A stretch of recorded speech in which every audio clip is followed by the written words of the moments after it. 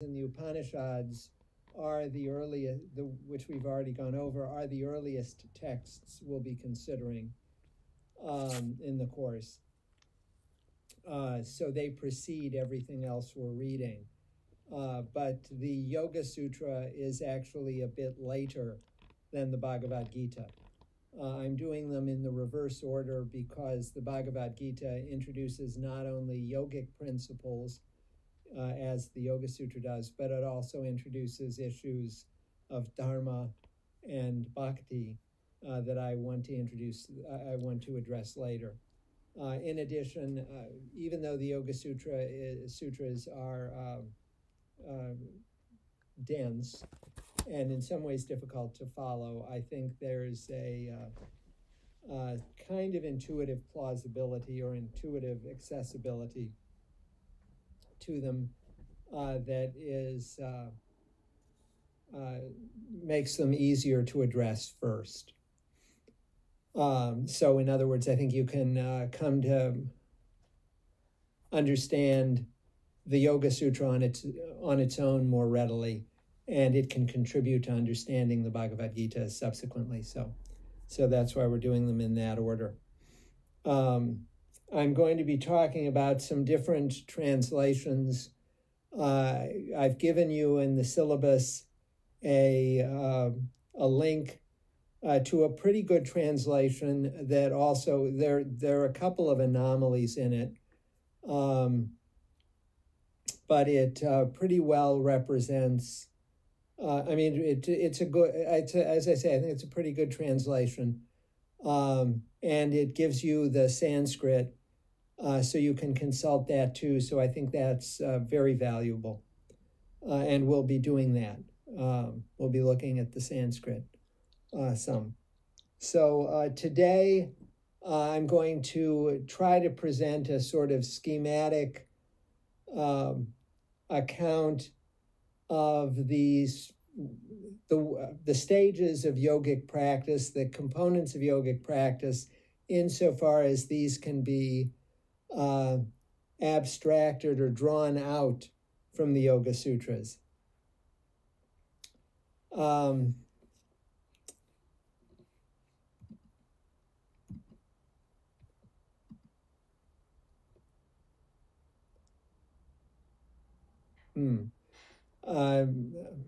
not sure I want to go through these first.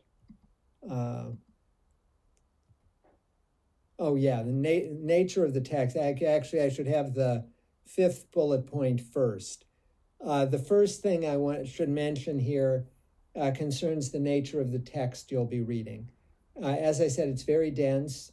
It's very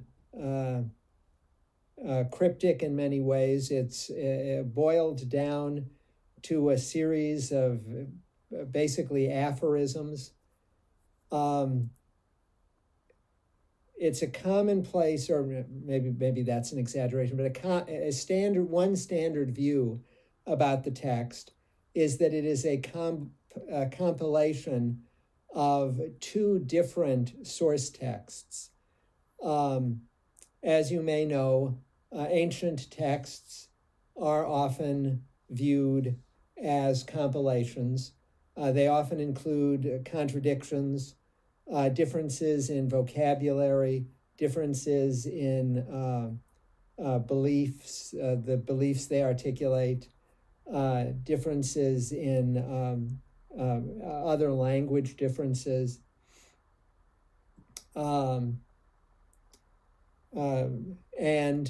Commonly this is explained in terms of two or more source texts. So biblical scholars distinguish the Yahwistic tradition and the Elohistic tradition in the Hebrew Bible, for example. There are sections of the Bible that refer to God as Yahweh, and sections that refer to God as Elohim. There are other variants that go all the way from the early parts of the Hebrew Bible through the Christian New Testament. And again, these are commonly explained as having different sources, these differences. In the New Testament, different sources are marked as being, the gospel according to Mark or versus the gospel according to Matthew or whatever. But in say Genesis, they're not marked in that way. So this is the idea that the Yoga Sutra has more than one source is used to explain some of the peculiarity, some of the repetition, some of the apparent contradiction. Some properties are categorized under different parts of yoga practice, and it would seem that a given property or activity would fall under one and not the other. And so the assumption is that in different traditions, that activity was located differently. I'm going to assume that there are different sources here, and I'm going to assume that about the Bhagavad Gita too. I think it's even more strikingly the case in the Bhagavad Gita, though the Gita has been gone through by subsequent compilers or writers to make it fit consistently within the larger epic Mahabharata, of which it is a part, as I've mentioned in previous lectures. Assimilating it to some of Aristotle's writings, I'm going to see the Yoga Sutras as, in effect, lecture notes. They're like bullet points on a PowerPoint presentation. They don't really, on their own, they don't really teach you things. The assumption is that they would go along, that they would be accompanied by a teacher, and the guru would explicate the bullet points. It's, again, as I say, it's sort of an ancient version of a PowerPoint presentation rather than an essay. And so its dense elliptical quality is due to that. Is in part explicable by that. It also, although in the next lecture I will go through it, much of it in order from beginning to end, in this lecture I'm going to basically ignore order, the sequence in which it's given in the text, and just discuss the parts that seem to me to require discussion logically as they proceed in the practice of yoga, rather than the way in which they proceed in the text. So just to remind you, yoga is the yoga philosophy, or the yoga darshan, is the sort of practical version of Sankhya, these being two of the 6 major schools of ancient Indic philosophy, along with Advaita Vedanta and so on. With Sankhya, it shares with Sankhya dualism, a belief that there is both Purusha and Prakriti, spirit and matter. Again, Prakriti commonly translated as nature. It means all of matter, but it is also sort of prototypically associated with nature in our sense of trees and rivers and that sort of thing, as opposed to artifacts, though it does, in fact, include artifacts. Again, Prakriti includes what we call mind. Prakriti the way in which the Sankhya philosophers and yoga philosophers avoided the Advaita Vedantic idea that Prakriti is unreal because it changes.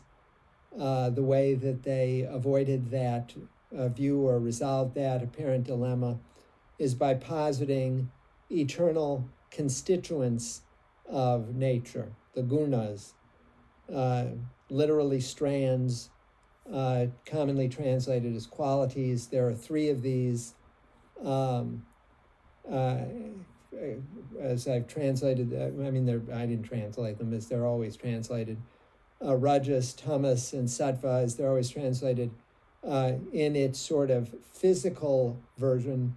Again, all of this is what philosophers today would refer to as dual aspect. The same 3 components of matter explain both what we would consider physical and what we would consider mental. So insofar as rajas is construed physically, it's dynamism. It's what drives flowing rivers. It's what blows things around on the surface of the earth. It's what causes things to fall. It's all of the physical, the material causality that is continually transforming the various gunas in the world. So Rajas has that physical quality of dynamism. Well, what is parallel to dynamism that's mental? Well, it's motivation or passion. So insofar as you feel passionate about something, you will pursue it. And in pursuing it, you will engage in the sorts of dynamic interaction with the material world that is characteristic of Rajas. Tamas, on the other hand, is in the material sense is inertia. It's the aspect, just as Rajas is what keeps the earth moving, things changing. Tamas is what holds them back, what keeps them in the same state. What holds things back or keeps them in the same state mentally, you may be surprised to find this, is not indifference, but is ignorance. So why is that? Well, if you remember, ignorance is one's misunderstanding of the material world, one's failure to recognize that Purusha is not Prakriti, and so on. So ignorance is indeed what keeps you stuck in samsara, in the cycle of birth and death. So it's in that sense that it's the sort of greatest example of inertia, that embeddedness in the cycle of suffering due to birth and death. And finally, there's sattva, which is usually translated as lucidity. It governs such things as light, luminescence in the material world, and thought in the mental world. And this is, according to this theory, that's why you use metaphors of light to explain people's thought. And the thought is localized particularly in the part of the mind called buddhi, B-U-D-D-H-I. And as we'll talk about later, these gunas are hierarchized in the sense that sattva is considered superior to rajas and tamas, and yogic practice, though of course you have to eventually divest yourself of an attachment to sattva, you because you have to recognize that you are Purusha, not Prakriti at all, and thus you're not even Sattva. You begin by dissociating yourself from Rajas and Tamas. As you dissociate yourself from those, you come to identify yourself more fully with lucidity, with Sattva, with Buddhi, but you have to overcome even that, because that is not identical with Purusha. It is, however, hierarchically, spiritually, it is more akin to Purusha. It is more likely to lead to a recognition of Purusha. So what is Purusha? Well, basically, Purusha is what is doing the observing, and all of Prakriti, whether physical or mental, is what Purusha is observing. And so I used the example before. If you think of just think about yourself, what situation you're in. You're looking at a computer screen. So it's you looking at this computer screen. But in order to think of you looking at the computer screen, you have to, so to speak, adopt a third position. You sort of put yourself over to the side, and you think, well, there's me, and there's the computer screen, and I am thinking of the computer screen. But you have to abstract yourself from that relationship in order to cognize the relationship. So in these terms, Purusha is continually retreating from observation.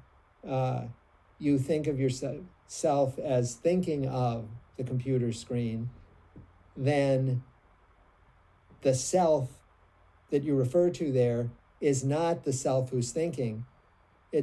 You've retreated from that, and the self you're thinking of is an object. I could put it even more crudely in terms of like mirrors.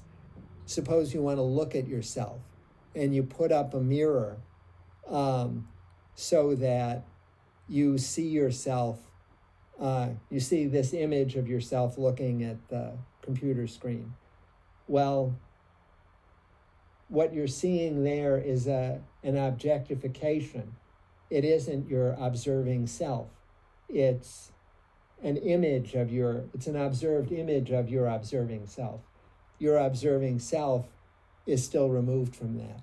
And so that's what Purusha is that observing self. And the problem of attachment to the material world, according to Sankhya and Yoga, is that we confuse what we observe with ourselves. We confuse the mind that we see with what we are in ourselves. We confuse Prakriti with Purusha. So here, for example, in the Brihadaranyaka Upanishad, actually, maybe my favorite Upanishad, it describes the Purusha as the unseen seer, the unheard hearer, the unthought thinker, the ununderstood understander. So why ununderstood understander? Well, in order to understand something, you have to, so to speak, back up. You have the subject that's, even when you think of yourself as understanding yourself, you make yourself into an object for understanding, but what's doing the understanding is separate from that object. And then similarly with the unthought thinker, again, you have to retreat from the self-objectification in order to be able to observe that self that has been objectified. And so another instance, I think this is from Manu, I don't remember, I'll tell you when I find it. This is from the Sankhya Karaka. So it's Sankhya, that makes more sense, that it would be from the foundational text of Sankhya. The spirit is witness and has isolation neutrality, and is the seer and inactive. So witness consciousness is often what Purusha is referred to. It observes Prakriti. It does not do. It does not act. You only identify with what you observe. You think you're acting, but you are not in fact acting. It's merely the turnings of the gunas in Prakriti that are transforming. You as Purusha are doing nothing in this view. 2.3.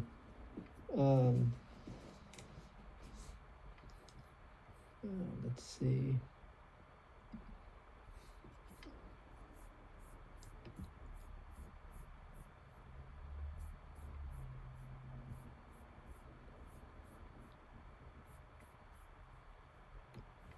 Maybe I should have just done it on the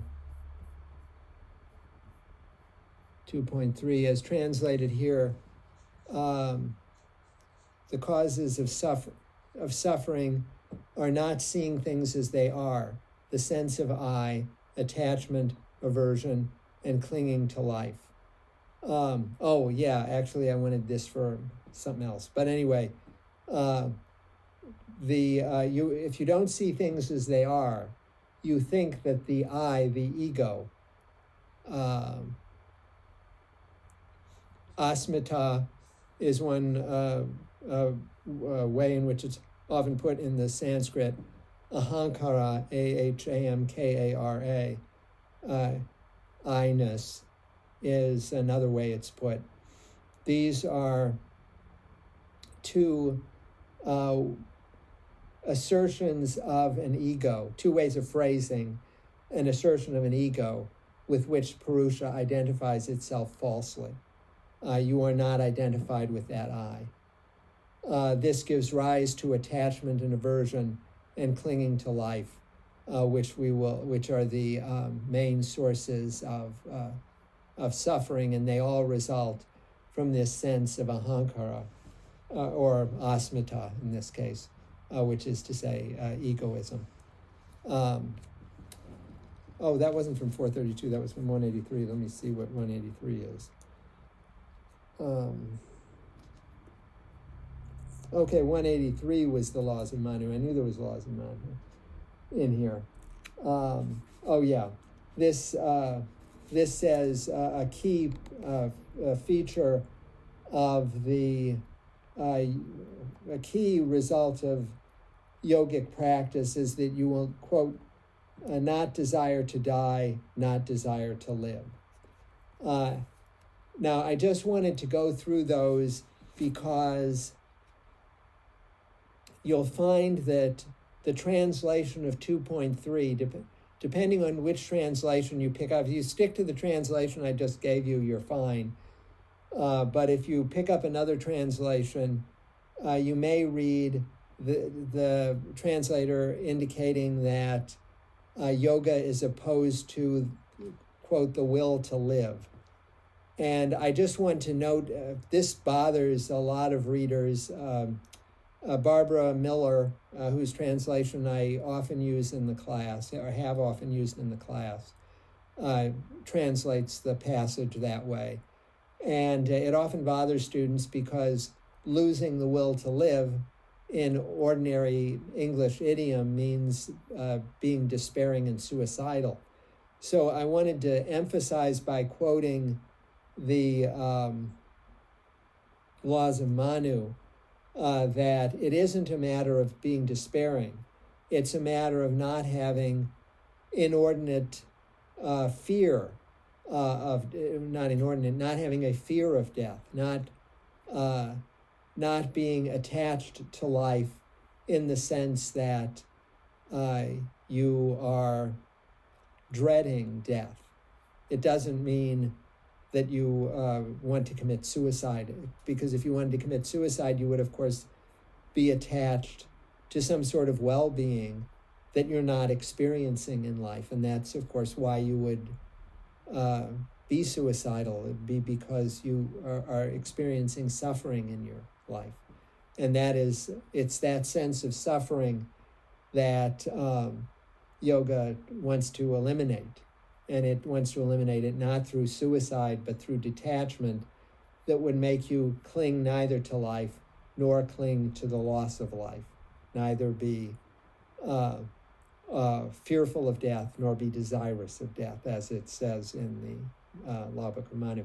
By the way, I don't remember if I've mentioned this before, but I'm using that Radhakrishnan and Moore book so frequently that I'm going to keep referring to it as just as R&M. I've given the citation for it in the first, the first lecture. I was going to say in the first PowerPoint, but I think the first PowerPoint doesn't have a bibliography. The first lecture PowerPoint, I give the reference. Okay. So those are just some preliminaries, just to remind you of the Sankhya background and to get past the will to live issue that understandably disturbs a lot of people. So this is, again, my schematization of the Yoga Sutra. And my contention is that the Yoga Sutra sets out principles for work in two areas to achieve peace and freedom. Again, peace is the state of non-attachment. Shanti is what it is in Sanskrit, or Shanta. For the most part, there are some schools that aim for bliss, ananda, but generally the aim of spiritual practices in India is to achieve peace or equilibrium, a sense of neither desiring nor rejecting, contentment, emotional balance. So that's the emotional goal of these processes. And freedom is, of course, freedom from samsara, freedom from the painful cycle of birth and death. In other words, freedom here translates moksha, the ultimate goal of life, the ultimate purushartha. And in order to achieve peace and freedom, you need to work in two areas. Ordinary life, what you do most of the day, and in your specific meditative practices, because even if you are in an ashram, hermitage, most of your day is not spent meditating. Most of your day is spent doing other things. So you need to combine ordinary life practices with specific meditative practices. Different schools of yoga emphasize one or the other, so that, as you'll see in the Bhagavad Gita, the practice of what's called karma yoga, action yoga, advocated in much of the Bhagavad Gita, focuses on ordinary life and achieving peace and freedom principally through alterations in ordinary life. Others, philosophical approaches, emphasize jnana yoga, Jnana, that is knowledge, practices in learning, which are not quite meditative, but are more along the lines of meditative. The yoga of the Yoga Sutra is specifically meditative, or is particularly focused on meditative techniques, although it spends enough time, I mean, it's a short document, it spends enough time on ordinary life as well. Moreover, the way I would organize this account of yoga, I would distinguish two aspects of each of these areas. One aspect is action or movement, what you do. The other is experience. So it's activity and passivity, what you engage, what comes to you. So you have to do things with regard to ordinary life that control or modify or develop your own actions or movements and your own experiences, what happens to you. And the same thing is true in specific meditative practices. There's what you do and what comes to you. Now I'm going to begin with ordinary life. The key thing you already know from the first line of the Yoga Sutra. Well, the second line, and the first line is, this is the teaching of yoga. The second line of the Yoga Sutra, Chitta Vritti Nirodha. Chitta is thought. Vritti, it's almost onomatopoetic, means turnings, and Nirodha means either, it's often translated as elimination. I like to translate it as restraint or reining in of the turnings of thought. You have to control. Your thought is continually moving on from one thing to another. You notice this perhaps if you're like trying to go to sleep, but your mind keeps taking you places that you don't want to go, keeps reminding you of stuff, keeps leading you on to worries and so on. Stuff you have to do tomorrow, embarrassing things you've done today, whatever. So these are the turnings of thought. And you're not going to achieve peace and freedom unless you restrain those turnings of thought. So both your action and your experience in ordinary life should be such that they minimize the turnings of thought on their own.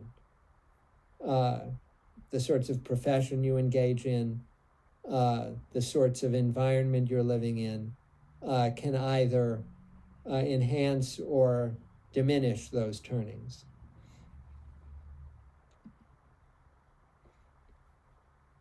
Secondly, as I've already mentioned, in both action and experience, you should place yourself in circumstances where you will become increasingly sattvic.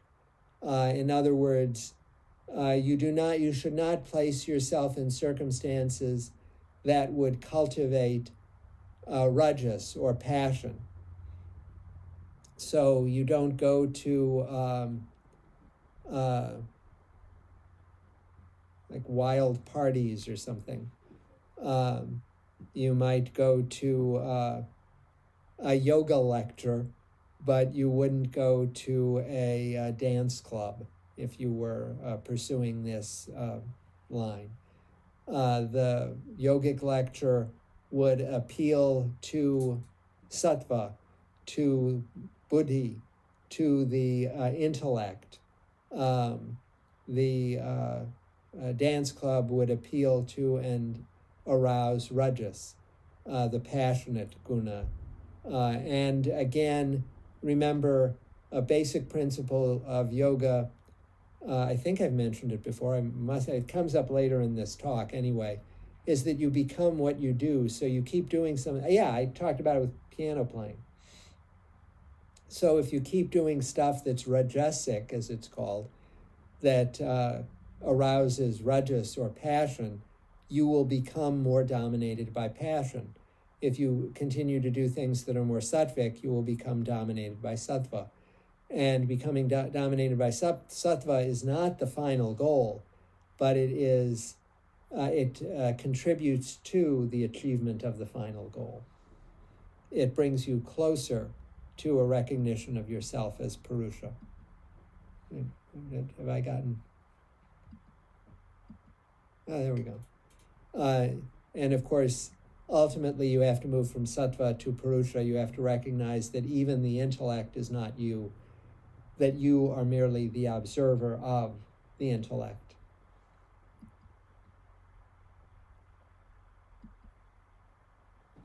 ordinary life continued.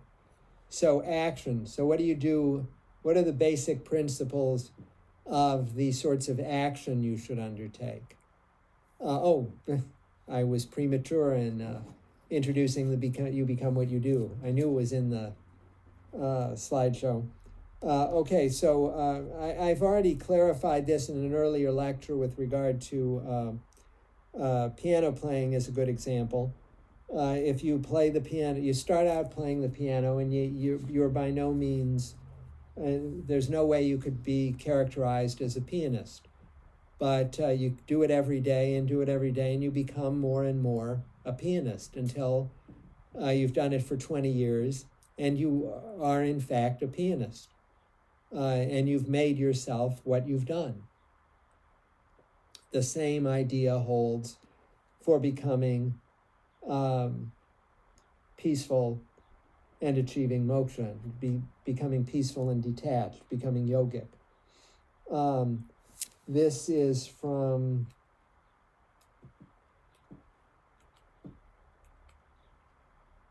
again the Brihadaranyaka Upanishad. You can see why it's perhaps my favorite Upanishad. According as one acts, according as one conducts oneself, so does he become. The doer of good becomes good. The doer of evil becomes evil. One becomes virtuous by virtuous action, bad by bad action. So this gives it a moral coloring. And typically, in moving across the purusharthas, the goals of life, you would try to abandon kama and artha in most spiritual practices, initially pursuing dharma, and then moving from dharma to complete detachment, because dharma itself implies a sort of attachment, maybe a sort of lower level attachment to reputation, to other people thinking that you're moral, maybe a slightly superior attachment to your own self-judgment, being able to imagine yourself as a dutiful spouse or a dutiful son or daughter or whatever. But to be released, you have to overcome even that, because even that is a form of egoism. At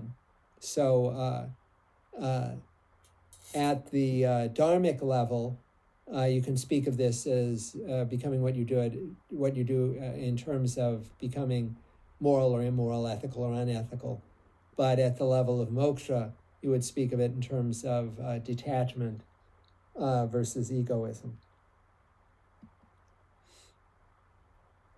And of course, in action, you have to do everything you can to reduce what produces the turnings. So this involves, for example, engaging in positive actions that are, for example, selfless, actions that are dharmic rather than rajasic, or dharmic rather than rajasic in relation to artha or kama. In other words, moral actions as opposed to passionate actions bearing on pleasure or power and authority and wealth, though ultimately the positive actions have to be based on moksha, detachment rather than dharma. But initially, dharma should replace the two lower goals of life. When you have a strong inclination to conform, to follow the impulses of the rajasic or tamasic impulses rather than sattvic promptings, if you have strong inclinations to succumb to the desire for kama, pleasure, especially prototypically sexual pleasure, or artha, wealth and power. If you have those tendencies, a central yogic principle is to cultivate the opposite, to try to do the reverse, So this is why instead of experiencing pleasure, you might, contrary to the Buddhist practice, you might engage in something painful, doing the reverse of what your inclination is. A better example, the pleasure-pain one is perhaps not the ideal example. A better example, perhaps, is if you tend to be greedy. How do you oppose that? Well, one way of overcoming an attachment to material wealth is to force yourself to be generous. So if you find yourself resenting giving the minimum amount of money that you're required to give for taxes, say, increase that amount through, say, charitable giving or other means that actually forces you to do the opposite of succumb to your greedy tendencies. So that cultivating the opposite is a general aspect of action that bears on reining in the turnings of thought, and thus leading to self-realization, yogic self-realization. In addition to action, there are bodily and mental practices that you need to pay attention to. These, we will get to those. You have to take care of your body in particular ways in ordinary life, and you have to practice certain sorts of discipline with the mind. So with regard to action, there's things you do, but even when you've taken up and responded to, you've reworked the various things that you actually engage in doing, material actions, giving away money, helping people, visiting the sick, whatever. But there are also things that happen to you, and you need to address those too. So experience needs to be addressed as well as action. The basic principle here is, again, reduce whatever produces turnings, whatever makes your thoughts spin out of control, where you can't rein them in. And this includes, crucially, establishing a minimally disturbing environment. So, for example, if you genuinely want to achieve equanimity and moksha, it may not be being in a big city, a city with lots of parties, lots of nightlife, and so on, lots of noise, lots of frenzy, lots of hard work, conflict, anger, overcrowding, pollution.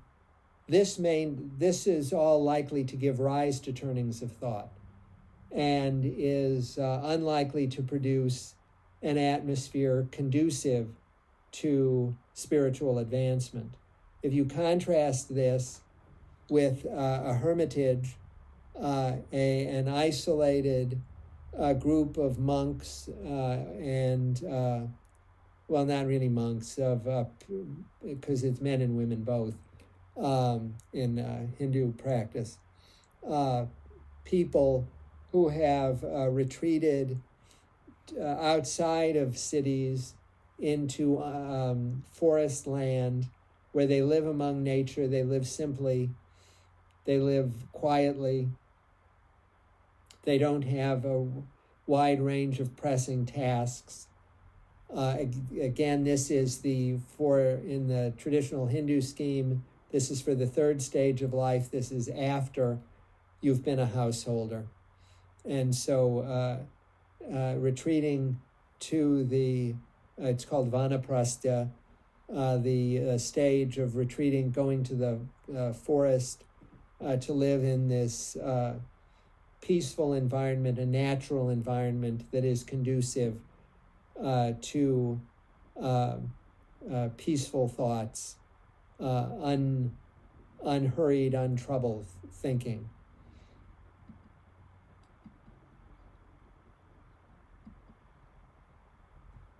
Here, the body is figures particularly importantly. Specifically, it's the way you experience your body is going to affect whether you are detached and peaceful and content or not. And this is one of the reasons why bodily health is an important aspect of yogic practice. Developing, treating your body properly, following a diet that is healthy by the lights of yogic practice. There's a whole theory of how different types of food have different effects on rajas, tamas, and sattva, and so on.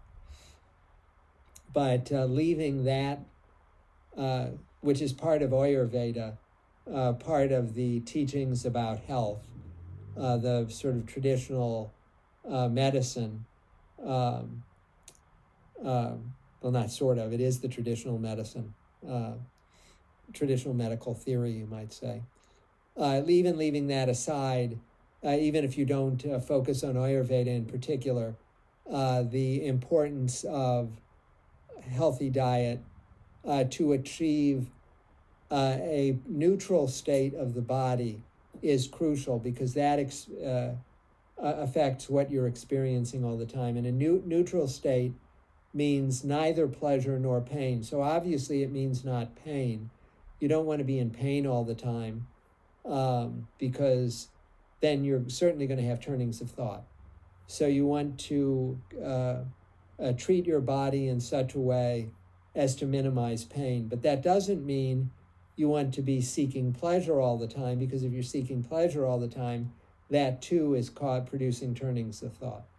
So you want a neutral, calm, contented, peaceful state of the body, and that's best achieved through healthy practices, including the exercise aspects of yoga, which are not addressed in this book, in the Yoga Sutras, but are germane to ordinary life experience and the cultivation of a body that conduces toward self-realization.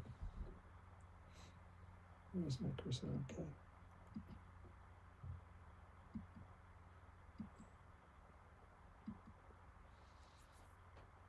Now, with regard to both action and experience, there are specific prescriptions, specific things that the Yoga Sutra says you should do.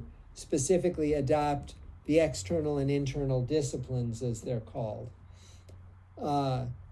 And I'm going to read to you from yet another translation. It's not the one you have, but that's okay. You can read them in the one online.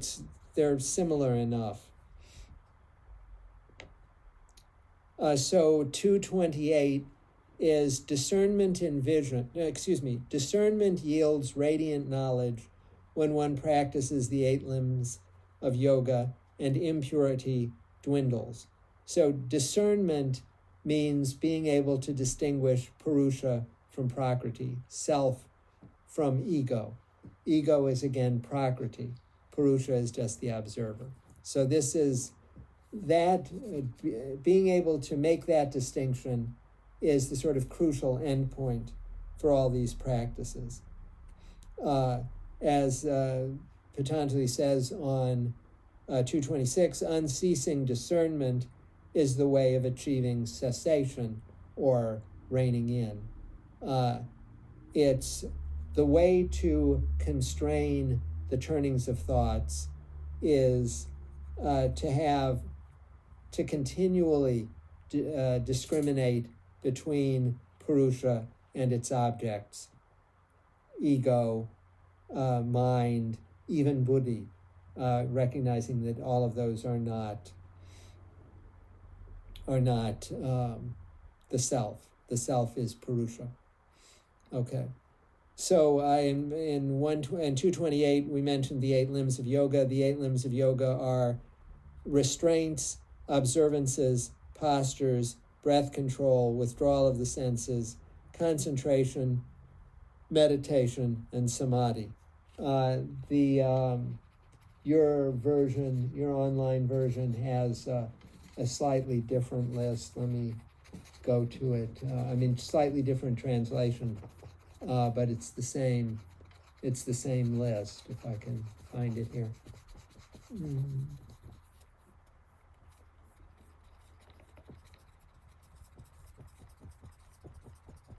29, okay. The 8 components of yoga. Components is actually probably better than limbs. Limbs is kind of weird, but that's the way everybody translates it. Almost all translations refer to the limbs of yoga, but components is probably more comprehensible. Our external discipline, internal discipline, posture, breath regulation, concentration, meditative absorption, and integration is this person's translation for samadhi. I'm simply going to use samadhi, and indeed, generally, instead of referring to concentration, which is the way I have it here in my little version, but instead of referring to it as concentration, I'll usually refer to it as dharana. And instead of meditative absorption in his version or meditation in my version, I'll typically refer to that by the Sanskrit of dharana. Of dhyana for meditation. Dharana for concentration, dhyana for meditation or meditative absorption. And samadhi, I'm not even going to translate. I'm going to leave that to get a meaning on its own. So, just to connect you with this version. Let's see, how are we doing on time here? Okay. We have a little over 20 minutes. All right. So I'll just read a few of these to give you a sense of what the restraints. So adopt the external and internal disciplines, or what are here called the restraints and observances.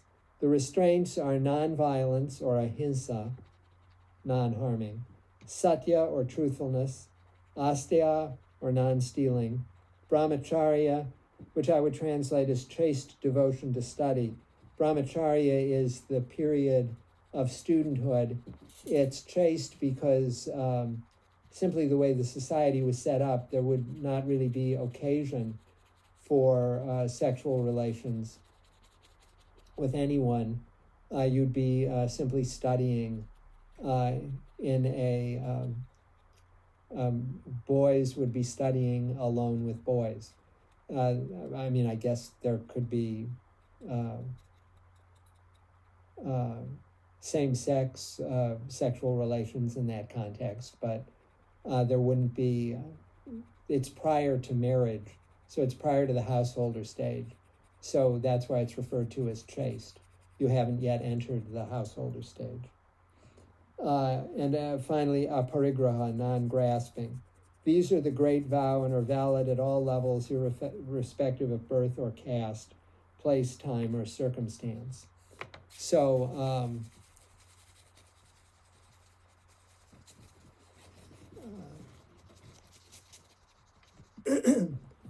as we'll see when we get to Dharma, there are aspects of ethical duty that vary with caste or other things to do with one's situation and so on.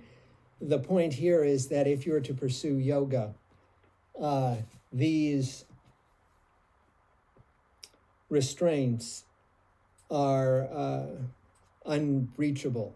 They are an absolute requirement. And you can see why they would be a requirement if you are unable to practice nonviolence, if you're unable to practice truthfulness, if you're unable to practice non-greediness, and so on, then you have no place in a hermitage, for example.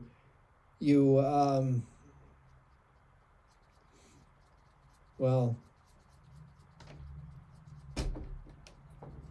I could imagine somebody saying that you would perhaps belong in the retinue of some politician whose name I won't mention, but whose initials are Donald Trump. Oh, sorry.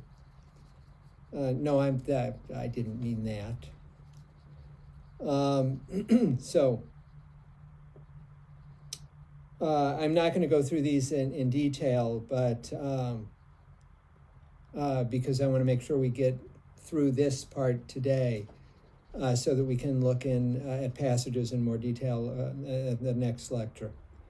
The observances, which are the second part, internal disciplines, they're sometimes called, are purification, contentment, tapas, asceticism, you remember, svadhyaya, or scriptural study, so that is studying the Vedas, studying this text, studying the Upanishads, I should say, this text, other yogic, Sankhya texts, and so on.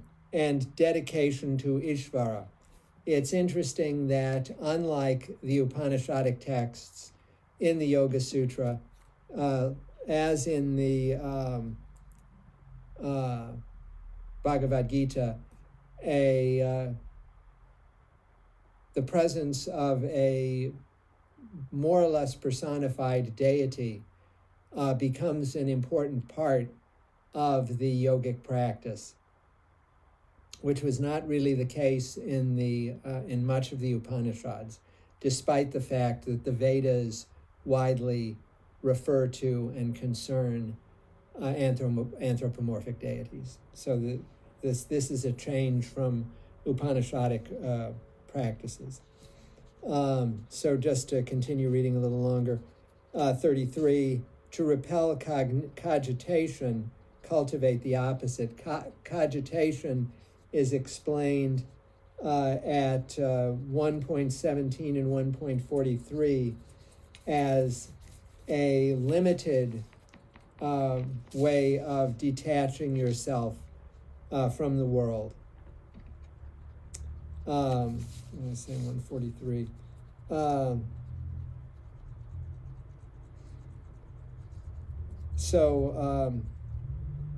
Ultimately, you have to move from a status where you are self-consciously aware of pursuing non-detachment to a more spontaneous, unreflective, automatic experience of non-detachment.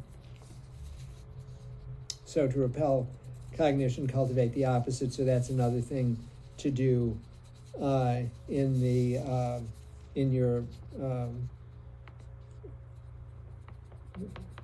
ordinary life, in practicing to become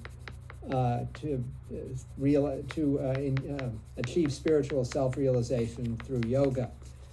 Then 2.34 returns us to the external and internal disciplines, specifically the external disciplines, or restraints as they're sometimes called. And it remarks, cogitation regarding harm, hinsa, as opposed to ahimsa, nonviolence. So even thinking about violence, whether done, caused to be done, or approved, in other words, whether you've done it, you've had somebody else do it, or you saw somebody else do it, or learned somebody else did it and you approved of it. In any of those cases, thought about violence, whether arising from desire, anger, or delusion, whether modest, middling, or beyond measure. So no matter what its intensity, no matter what its emotional source, it has unbounded ignorance and suffering as its fruit. So cultivate the opposite. So that integrates the ideas about the restraints and observances, the external and internal disciplines, integrates those with the idea of cultivating the opposite. And again, so if you cultivate the opposite of violence, you do everything you can, every kindness you can, that would be the inverse of being violent. Whenever you might have been violent, you don't act merely neutrally, but act in a positive, conciliatory, kind way, so that by forcing yourself sort of in the opposite direction from violence, you overcome that tendency towards violence. Similarly, if you're grasping, if you're greedy, move toward generosity, and so on.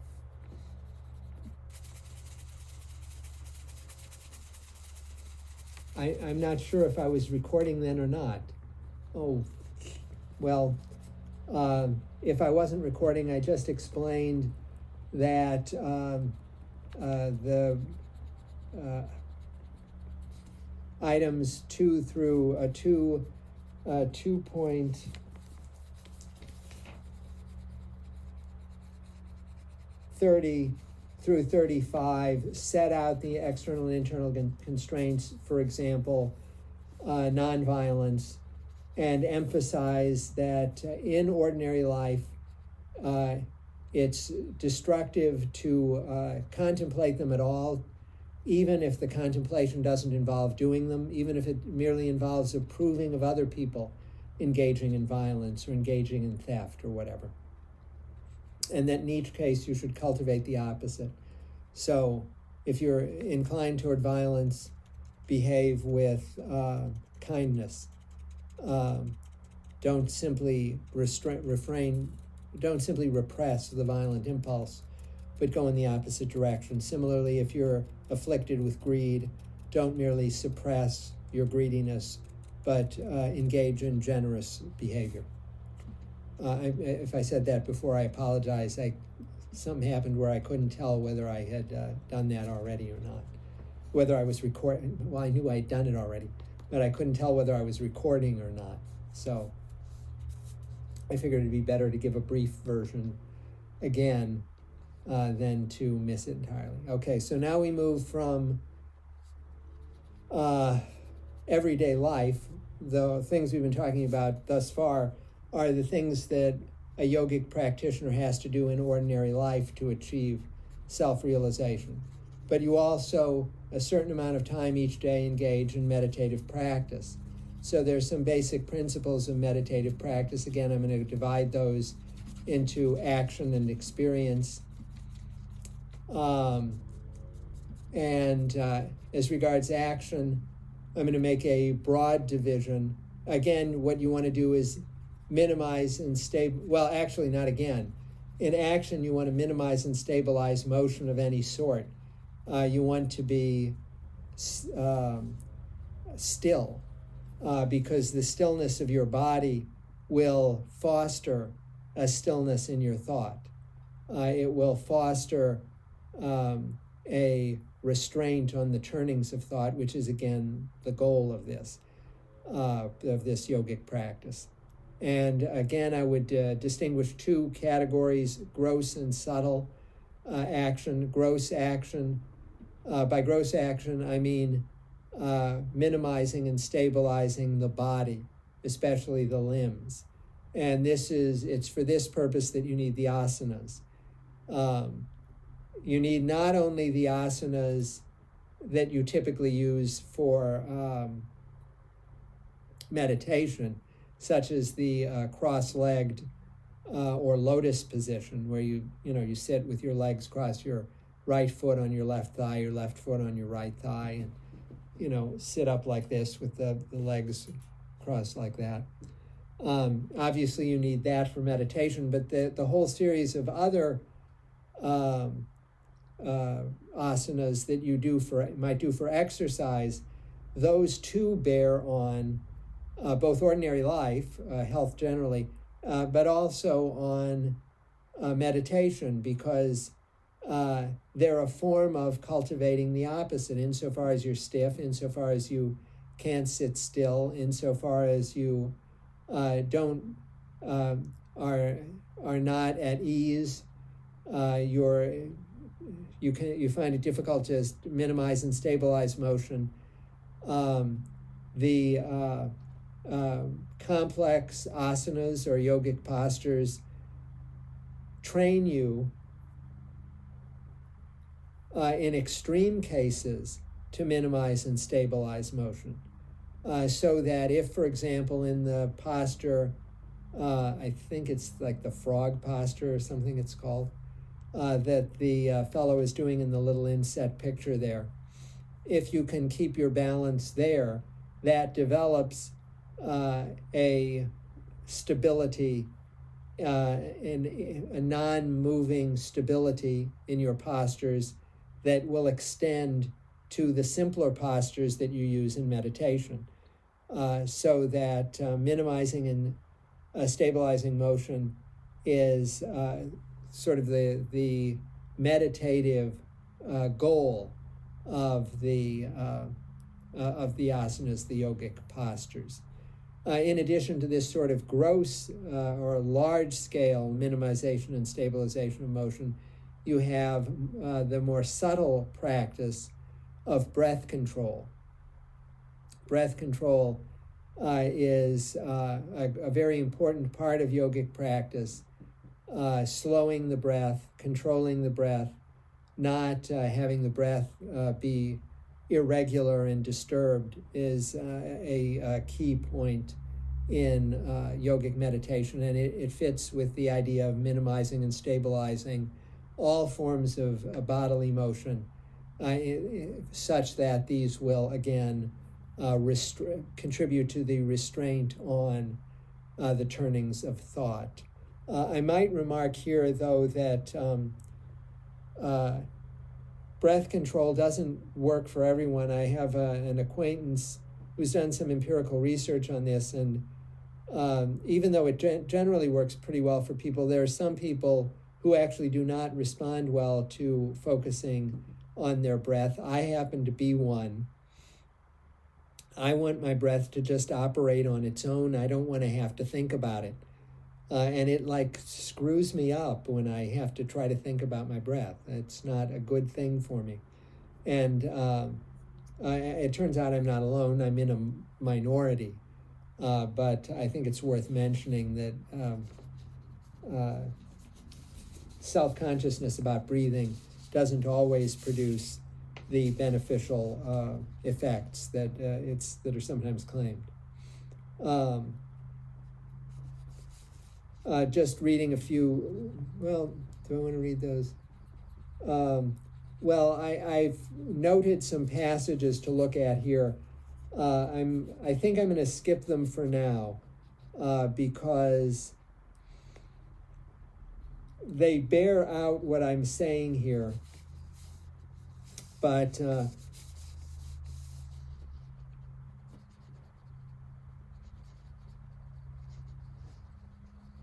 for example, 46 to 49, in my translation here, asanas should be steady and glad or relaxed. One should relax one's effort and coincide with the infinite. Then one will be unassailable by dualities, pleasure and pain, hot and cold, those sorts of things. After this comes breath control, inhibiting the flow of breath in and breathing out, and so on. That's 46 to 49, for example, which I mentioned in the slide there, or 12 to 16. Restraint of the turnings of thought comes through practice. Practice is exertion to maintain stability. It becomes firm as the earth when it is continued for a long time in the right manner, and so on. So these are sort of scattered observations in the Yoga Sutra, but I think they point pretty clearly and directly to this sort of practice that I'm isolating here. Then there is, in addition to minimizing action, to constraints on action, there are constraints on experience. And again, you want to minimize and stabilize, in this case, experience rather than movement. So what do you have to experience? Well, there's perception.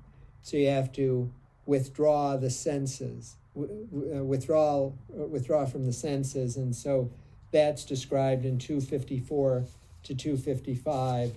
And again, my translation, it's withdrawal of the sense organs mirrors, as it were, the intrinsic form of thought,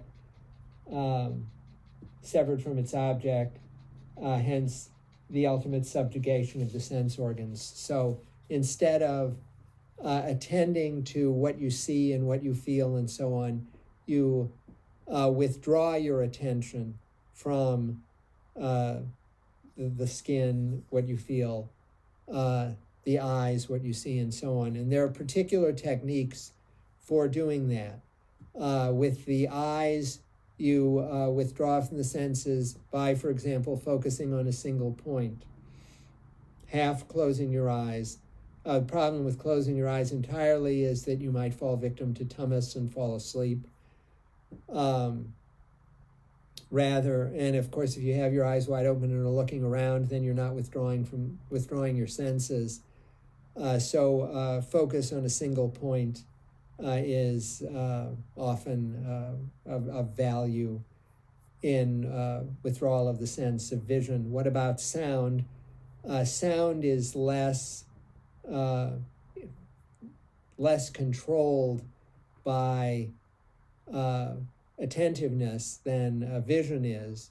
It's easier to, you can sort of not look at things by focusing on a particular point, say just a point a few inches in front of your face. Or on a mandala, you can focus on a religious painting or something. That can happen too. That can help avoid distractions of vision. Sitting in an appropriate posture can avoid, hence the emphasis on being comfortable. And you achieve this comfort by doing you're stiff, you engage in stretching exercises, you're unstable, you engage in stabilization asanas and so on. That makes it easy for you, comfortable for you to sit in meditative posture. And that prevents kinesthetic body sense experience. You can withdraw from that. But again, what about sound? Sound is a little different. It's a little more difficult. And my view is that chanting Om is one of its main functions is simply to allow withdrawal of the senses of sound. As you're chanting that sound, it in effect blocks interference of hearing. And as you can imagine, this is easier to do in a hermitage than it is, say, in a busy city where people would be hailing you and so on.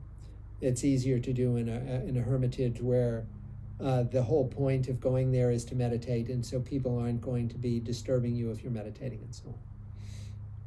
And then I have the two references to meditation here. The teacher of all yoga, Ishvara, his speech is Om, and its recitation reveals its power. Thus, inward-mindedness is attained and obstacles disappear. So I don't think this is principally something mystical. I think it's principally that you can achieve inward focus because Om, chanting Om, limits the obstacles that appear in the form of intrusive experiences of sound. And I encourage people to, the M with the dot under it again means you nasalize the preceding vowel. So it isn't om, it's om.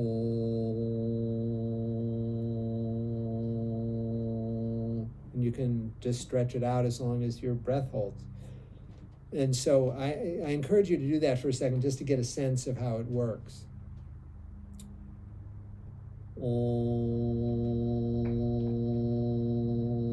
Maybe you would want to do the focus a bit before you're like a couple of inches in front of your face with your eyes half closed.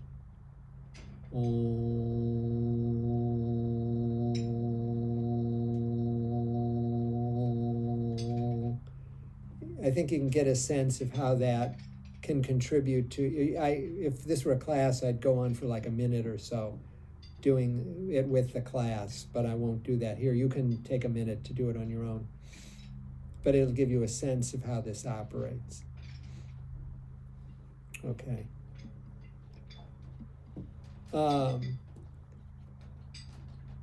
After you've withdrawn from the senses, you've gotten into the meditative posture, and you're chanting Om, then you can begin the actual meditative practice. And I'm just going to really skim through that very briefly now. I return to it in the next lecture. This has 3 stages. Dharana, concentration. That's where you just look at or think about one single thing. It might be an image. It might be just a point in space. As I say, it might be a holy image. It doesn't matter.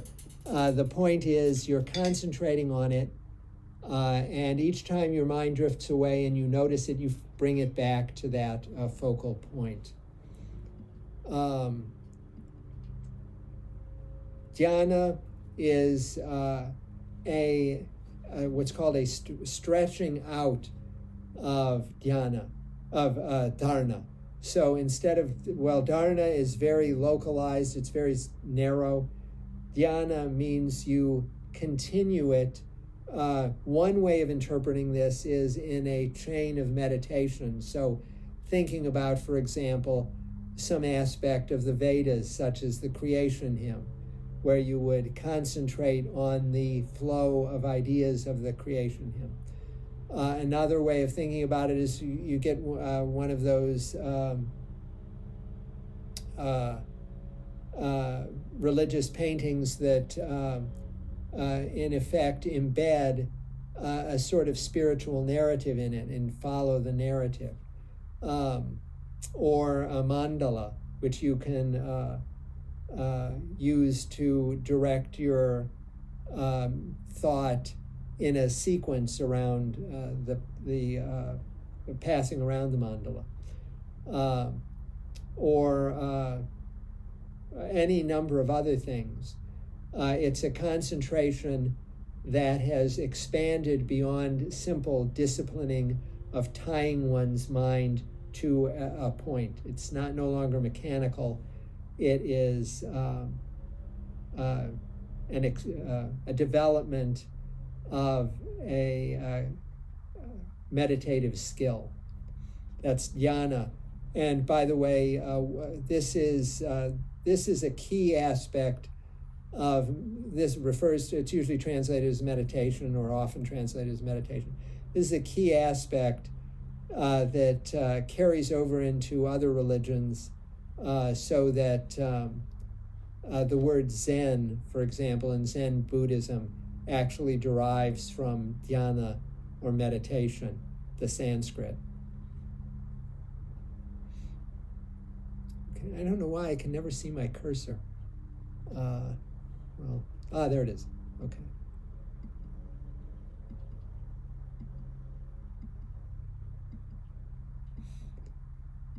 Dhyana goes through a series of stages where you first are able to maintain it only periodically. You slip in and out of it. You're in dharana. Sometimes your mind is wandering. Sometimes you make it to dhyana and work through a complex sattvic idea. again, it's intermittent at times, but again, you become what you do. The more you succeed in engaging in dhyana or meditation, the more that the memory traces of your success have effects on your later practice. So just as if you're always going to bars and parties and so on, that will incline you to go to bars and parties and so on in the future. And if you try to sit in meditation, it will lead you to think about bars and parties and so on rather than meditation. Similarly, if you sit in meditation and partially succeed in developing dharana and then extending dharana into dhyana, this will eventually produce little memory traces, sanskaras they're called. And those sanskaras will help you in the future. They will restrain your thought to the practice of dhyana. They will help you continue in meditation that you've begun. So it's again a form of becoming what you do. And I'm going to leave till next time how this progresses. There are various stages, mostly listed at the end of the Yoga Sutra, toward the end of the Yoga Sutra, until you get to the stage when you actually realize Purusha. And you have basically achieved samadhi then, or self-realization. But until you die, you haven't fully you obviously haven't reached moksha, you haven't been released, because you're still part of the material world, or at least connected with the material world. But during that time, when you've reached samadhi, or reached samadhi to the extent that that is possible while still being part of the material world, you're spoken of as having dharma mega samadhi, which is having the nature, having your nature surrounded by a cloud of samadhi. In other words, you are living in an atmosphere of self-realization within the material world, but you only fully reach the material world at the moment of moksha, and that moment of moksha, of course, comes in death, which is discussed in those very final passages of the Yoga Sutra, which we may get to next time. But that's what the final passages treat death, not death that leads you back to samsara, not death that leads you back to the painful cycle of birth, death, and rebirth. In other words, it's not a death that's going to lead to another rebirth and another death and suffering and another rebirth and another death and so on. The death that they describe is the death of someone who's already in dharma mega samadhi, who's already living their material life within the cloud, within the sort of protective atmosphere of self-realization, detachment, spiritual liberation, but who has simply not crossed that final threshold to achieve full moksha, full realization, full samadhi.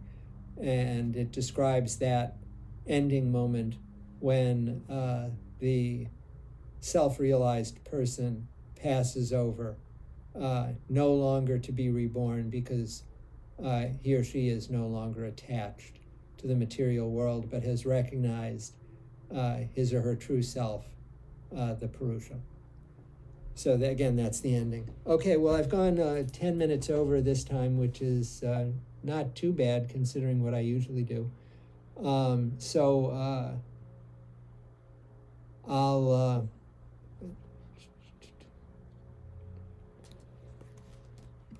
have to save it. For some reason, there was a correction on here. I don't remember correcting anything. Anyway, so we'll go next time. I'll go through some passages